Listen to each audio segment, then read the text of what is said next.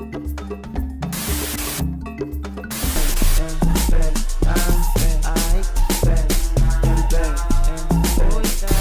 things moved from too slow to too fast. Like, right. Hella. When you think about people like Kendrick Lamar or Travis Scott, like which one of those guys, for example, would you be open to doing a collaboration?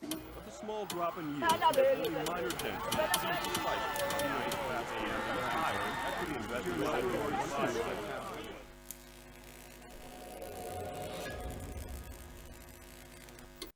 All right, so ladies and gentlemen, welcome to Flyshikis TV. This week, we have the pleasure, and we're being joined by the boy, the myth, the man himself, all the way from South Africa, Chico. Welcome to Flyshikis TV, baby. Hey, Landis, what's going on, my man? Pleasure, man, pleasure. We finally got you, man. We've been chasing you for a few weeks now, and we finally got you on here. Busy man. Hey, man, it's been hectic on my side, but I'm glad I could do this with you. Yeah, man. We were glad you were able to make time for us.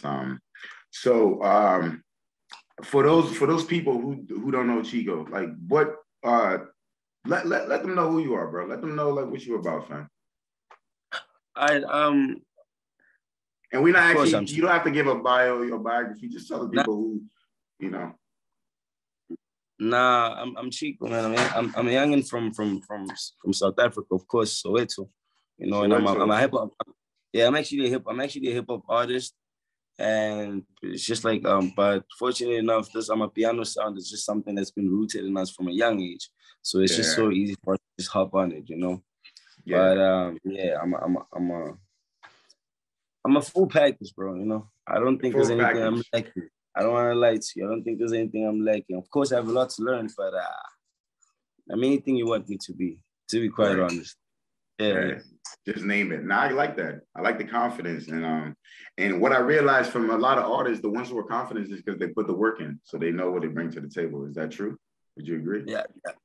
Yeah. I mean, it's like knowing your craft. You know how much you're putting in, so you're definitely gonna resemble that what you put out there, you know, to the people. Exactly. Yeah. Do you remember the person who actually made the dance famous on TikTok? The dance that has the whole South African social scene going wild now.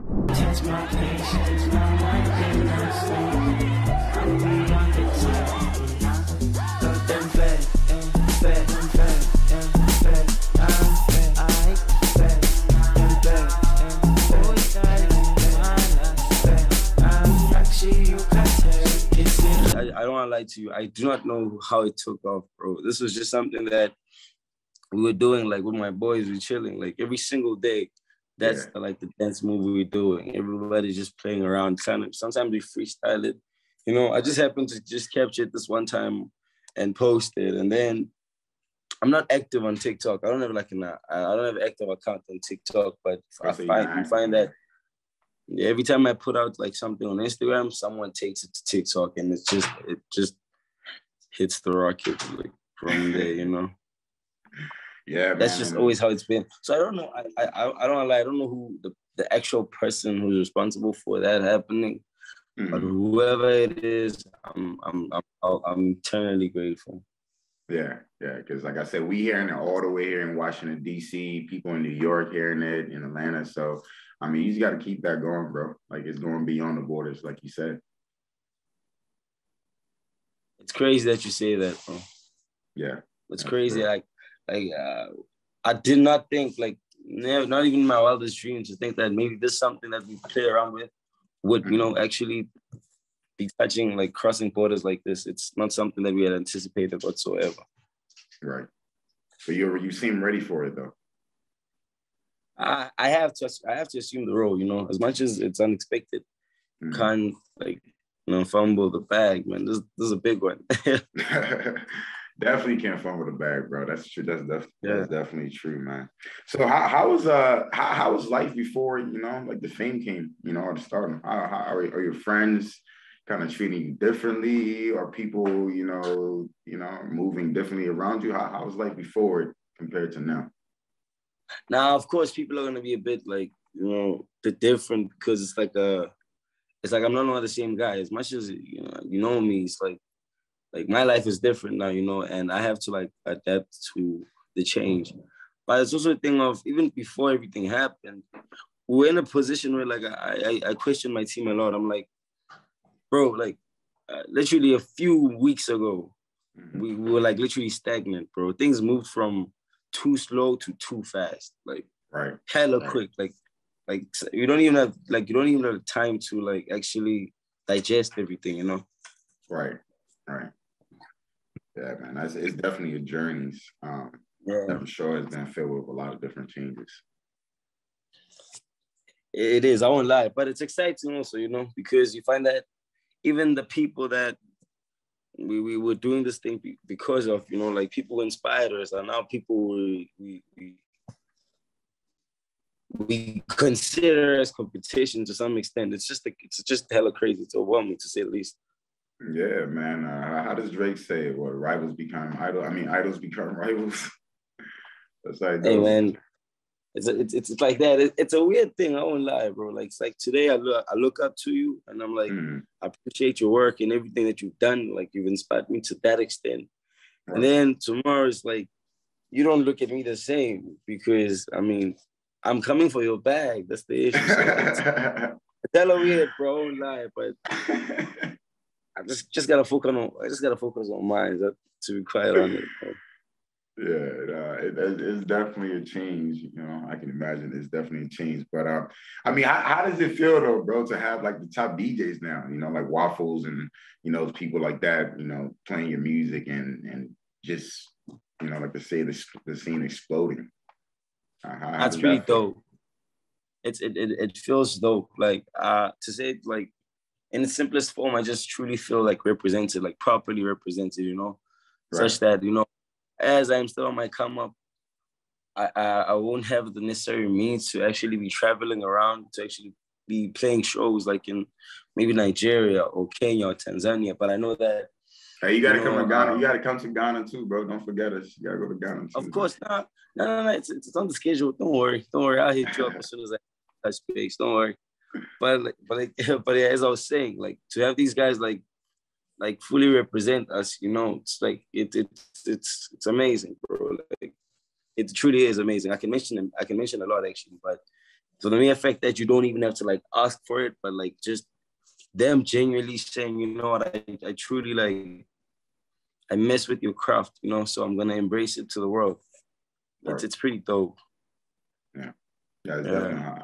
You can imagine how humble the feeling it must be. So when we talk about collabs, right? Like I don't know if you're one of those guys, you know, who is looking forward to, you know, working with, you know, top artists as you come up. But when you think about people like Kendrick Lamar or Travis Scott, like which one of those guys, for example, would you be open to doing a collab with in the future if, you know, the opportunity presented itself? Nah, as of yet, I mean, it goes without saying how everyone is trying to secure a record travel, man. It's like that's, you know, regardless of the genre the case is. But right now, I'm still trying to like be a bit focused on like the artist in our continent, you know. So I'm chasing these guys, your Remas, your Male, Wizkid, you know, just to give people more of the African vibe, you know, because it's a sound that's very misunderstood and often misinterpreted. So what better way to actually, you know, just do it with them, you know? I think that'll be amazing. But of course, when I have to then cross over, I think I won't lie, I think Cesar would sound fire on I'm a piano song. Like I think she'd be amazing on it. Yeah, you know, Cesar. I can mention a lot, bro. Like Cesar, I can take the whole day. So you're looking forward to working with more, you know, more artists that were originated from the continent before you go abroad. Is that what you're saying? Yeah, whichever one comes first, really. It's just the matter of I'm just down to work with everybody. You know what I'm saying? Whoever's cool with me, I'm cool with them. Let's chop it up. There's a game plan. Let's work with a lot of local guys first before we even like take it abroad. Right. Yeah, but I mean, with this momentum, man, and at this pace, you know, it might have to be sped up. You know. You think so? Yeah. Now you be the first person I hit up when I tell you that, yo man, Drake just called me, man. We spoke about it, man. Yeah, bro. Of course. I think I even started following you on the gram recently too. But I mean, I'm sure you probably got a billing Oh request. So yeah. yeah. So I'll send another one. But I appreciate the lookout, bro. I won't lie. Like, I probably won't even see it, but I know my team will tell me that you did. I'll hit you back. Don't worry. For sure. No, I appreciate that, man. I know how it goes in the lifestyle. So while looking at some of your tracks, just to try to get a feel of you, bro, I was intrigued by this one track you had. It was called Red Flags, and oh yeah, it was a dope track, man. Honestly, like just from how you put it together to the sound to the melody, everything about it was dope. Zero feels like catch. A filter at its best. Love is something you cannot show me, but I'm cozy, counterfeit persona control me. But I wanted to ask you a two-worded question. Well, why that title? Yeah. And Red Flags. Yeah, why that title? And the second question is, what are some of Chico's red flags, man? Like with the ladies, like what are some of your red flags? Oh man, you know I was gonna ask, man. Come on, bro. You mean, bro? All right. Why the title? Now the title was just like, before I even like answer this question, bro. It's crazy that you actually went back to like that touch on like that sound, because everyone ultimately everyone gravitates towards the biggest song, and right now it happens to be a piano song, right. Whereas the song like the catalog of which you're asking me about, it's records that we put out a long time ago, and that's hip hop. Right now, hip hop in my country is not in its best state. You know what I'm saying? Right. Like, and why is that? Amapiano is just doing its thing, bro. It's unstoppable at this point, Yeah. It's crazy, bro. But to answer your question, why red flags? Red flags, hey man, there's so many things that I mean, surely you can relate. There's something that someone, more so women, they do and it puts you off, you know what I mean? Of course. And what better way to address it than to like vent it over your space where you're most vulnerable, Right. To the people. But what are my red flags? Mm-hmm. Hey man, people say a lot of them say I don't hit them back, right? Or I ignore them, or I'm inconsistent. I'm inconsistent. That one I get a lot. I'm very inconsistent. But hey man, it's fine. They can kick a bucket or something, It is what it is. It's all good, yeah. It's all good. We good in the hood, I feel you, boy. But what about girls? Like, what are some things that would turn you off about a girl? What are some red flags that you kind of look at and you're like, you know what? Yeah, I probably don't got no time for her. What are some things? There's a lot. Like I can't. It's there's so many things I can't even like start to mention one.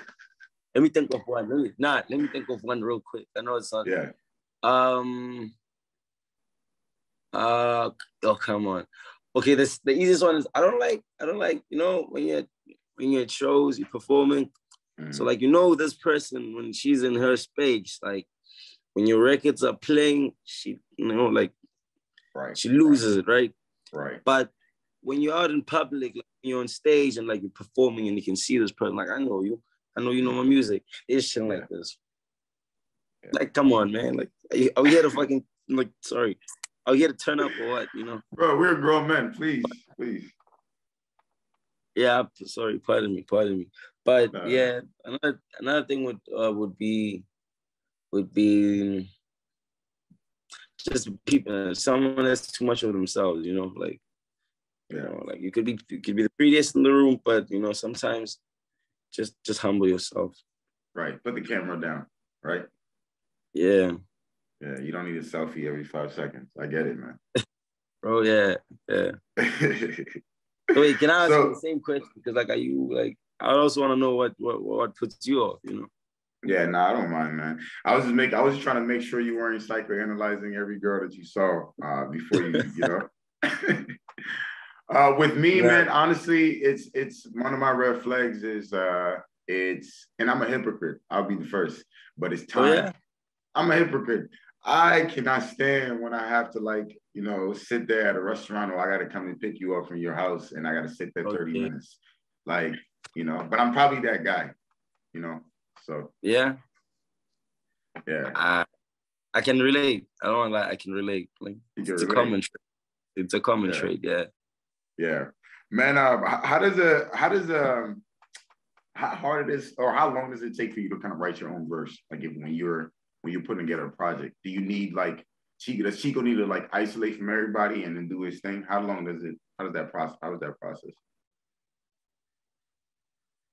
I do need to isolate from everybody, you know, just be one with myself and just like leave the room in a sense, you know.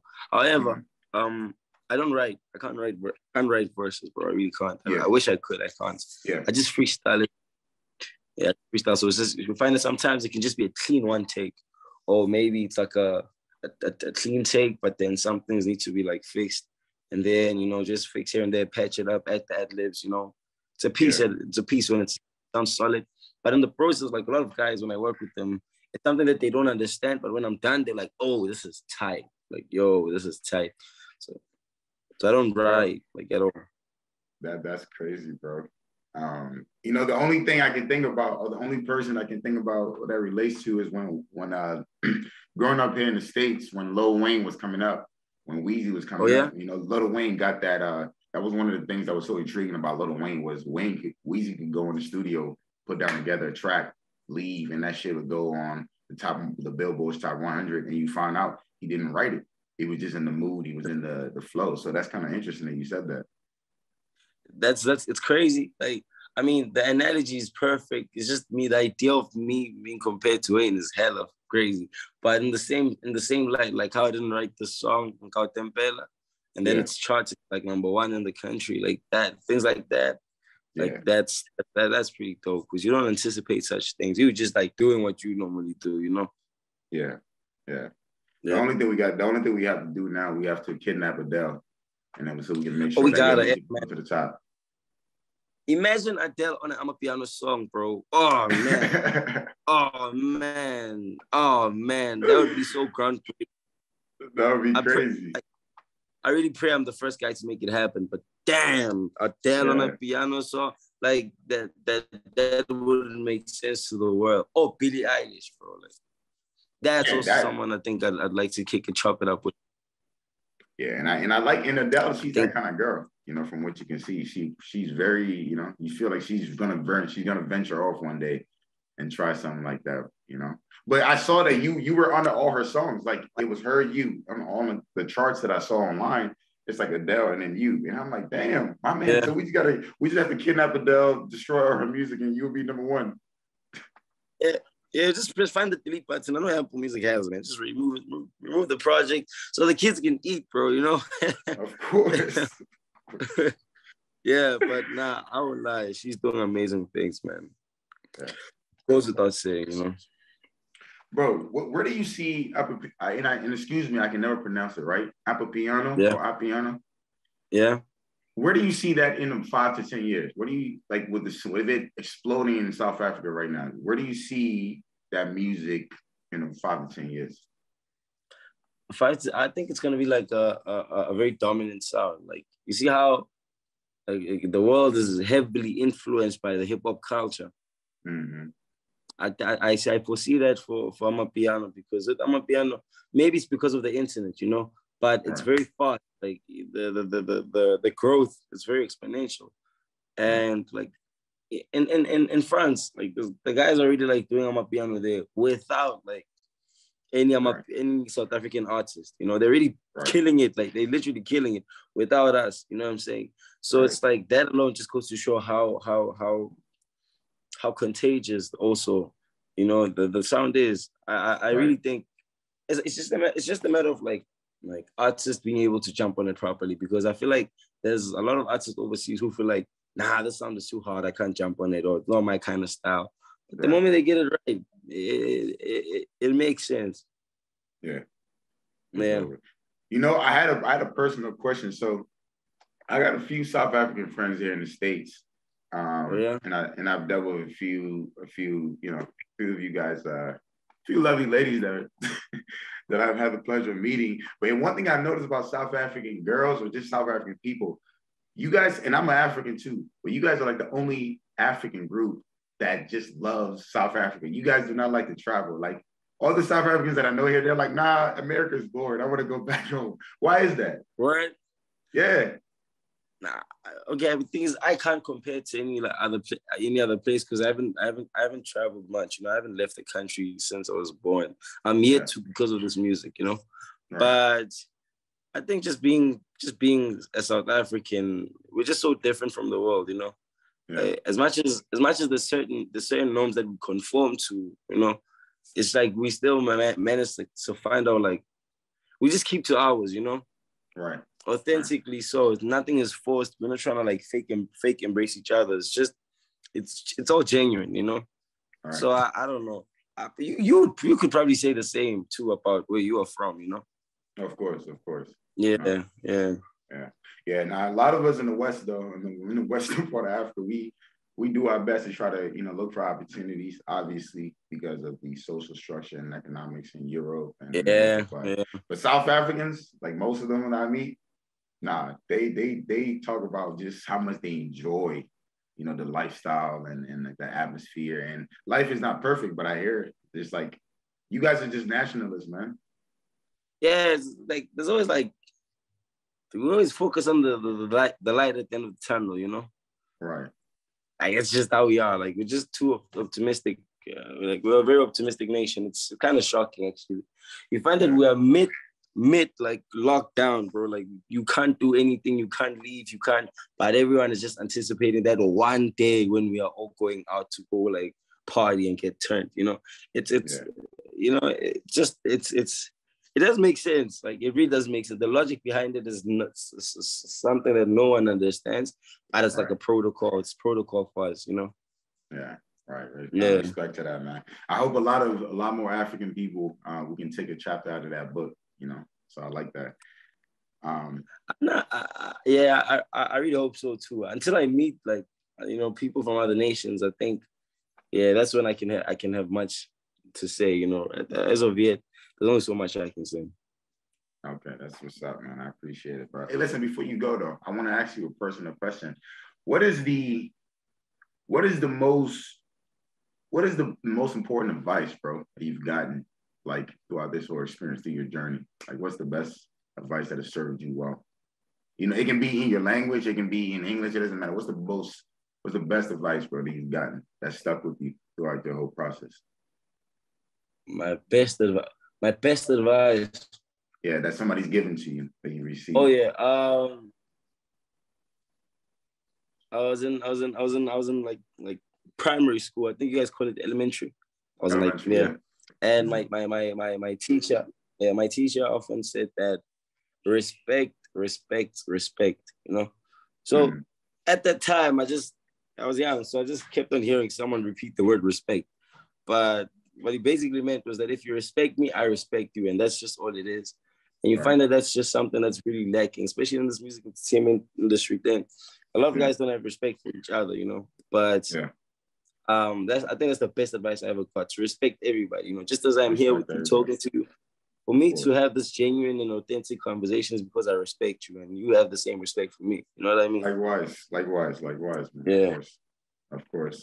You know, and one day if we have the opportunity to get down there, man, to South Africa, bro, you know, we definitely gonna be blowing up your phone. But let's stay in touch too.